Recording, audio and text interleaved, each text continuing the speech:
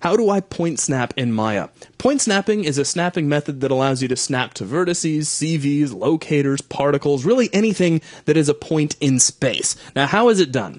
Well, there's a couple of different ways. If you look up in the status line at the very top of the user interface, there is a point snapping icon. This is a toggle. So if you click on it, you'll notice the button becomes depressed and stays that way. So if I select our little sphere here, there's something different about the move tool. It used to have a square in the middle of it. In fact, if I turn this off, you'll notice that it's the usual square that you're used to seeing, and you can move this around freely. But as soon as I hit the point snapping button, it turns into a circle. And what this means is that it's looking for some sort of a point for us to snap to. So if I start dragging around, here we're snapping to CVs on a NURB surface, and if I come over here, we're snapping to the vertices of this polygonal surface. Now, this is only one way to turn on point snapping. If you want, you can reach up here and turn it off.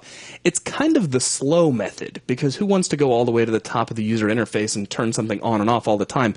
A much faster way is to hold down the V key. This activates point snapping as a hotkey toggle. So as long as you're holding down the V key, you are ready to point snap. Now, there are a couple of different things you need to keep in mind with snapping.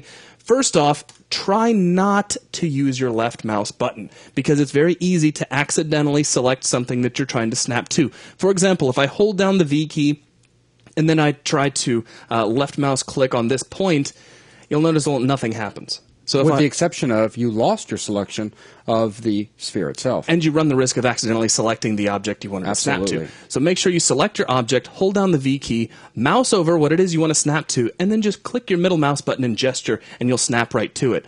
Also, keep in mind that snapping can be constrained to a particular axis. So if I highlight, say, the x-axis, I can mouse over this vertex here on my polygonal plane, hold down the V key, middle mouse gesture, and we have indeed snapped, but only in that x-axis. That's right.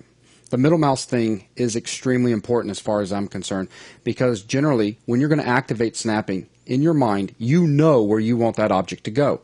So simply place your mouse cursor at the location where you're looking for your object to move to, then middle mouse, boom, just gesture the mouse, meaning just barely bump it, and you'll find your object gets snapped right to that location.